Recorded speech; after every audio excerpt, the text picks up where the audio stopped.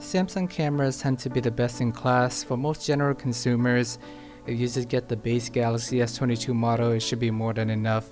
If you're just taking picture of food, if there's proper light in the background, you would get a good photo pretty much anywhere you snap. It also depends on the photographer as well, how they frame things and make it look good.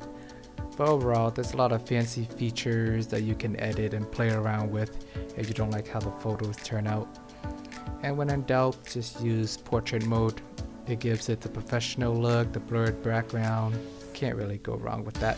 And Samsung cameras got a lot of cool features. You can do like the director mode that I have right here. You can record what's in front of you, and then got your head floating in the background if you want to talk and narrate. I was on an alligator tour right here while I was recording this, so it's pretty cool. Get to go on a speedboat. Felt like they were going about 50 or 60 miles or whatever. Not exactly sure how it was, but it was pretty fast. And it was a cool experience. Get to watch some alligators. They throw marshmallow at them. You can see them run for it. Get some photos. You're lucky, you might get a selfie.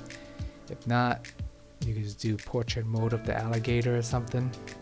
But I think director's mode's always been one of those cool things. Fun fact, it actually existed back in the Galaxy S4 a million years ago. They took it away and then they put it back, and here we are, rebranding it to director's mode. Here we got our little buddy alligator. Another fun fact, I think the majority of the alligators are actually female. Don't quote me on this, even though I'm telling you it's a fun fact. But I think the tour guide told me maybe about like 5 to 10% or so a male. Maybe it just might be around the swamp area, but in general, the male can make like, I don't know, hundreds of babies, so they keep busy. A lot of females alligators around, make a bunch of babies. Whatever hatch, they turn to other alligators. Whatever don't hatch, they just eat them. Unfortunately, these guys do have small brain. They're not gonna run after you and try to kill you like you see in the movies. They're actually colorblind, but if you wear white or you wave white things at them, that is definitely gonna attract them. So just avoid wearing white. Hence why they throw marshmallows at them. They just eat it because they see a white object, they go after it, and then they eat it. That is pretty much their mindset. They fight other male alligators, they are territorial, but in general, if you leave them alone, they're not gonna come after you for no apparent reason, unless you happen to be in the area where they're looking for food and everything like that. But overall, pretty harmless. They're not gonna come after you and fight you like in Ninja Turtles. Just do your research. I actually didn't really do my research, I just listened to the tour guide, but go Google it. And I do like all the camera features like they have, like the slow-mo mode, the super slow-mo mode.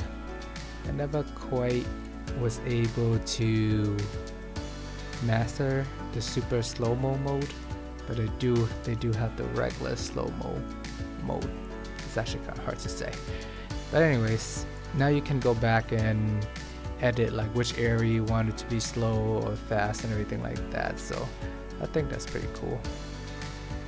And if you don't want to do it on a phone, you can always download DaVinci Resolve, which is what I use to edit most of my videos or any other editing video softwares. You can speed up or slow down, it depends how in-depth you want to get with these things. But at least on the phone itself, they give you a good, neat little package, and you want to go crazy, you can download apps on the phone or you can bring it to the computer. But I think in general, most consumers just point and shoot, post it on Instagram, maybe slap a filter on it and call it a day. And then the professional people, they'll go all out and do a little bit more of the editing and all that. It's a nice little tour. You get to see some alligators, enjoy the water, breeze. You ever come by New Orleans, worth checking out. Around the center, they got all the great food and everything like that. Can't really go wrong with any of the restaurants. And you want to take a break, might be worth scheduling one of these tours. They Have tour buses come pick you up a little bit further out, but give you a little break from the city and all the eating and drinking. Fun little excursion. Even saw a dead alligator at some point, just hanging there, waiting for another alligator to come and eat them. But yeah, apparently these guys don't really have any brain. They don't know anything about sibling, brothers, conscious, or anything like that. They just know survival and food. Thank you for watching. Please like and subscribe, and see you guys next time.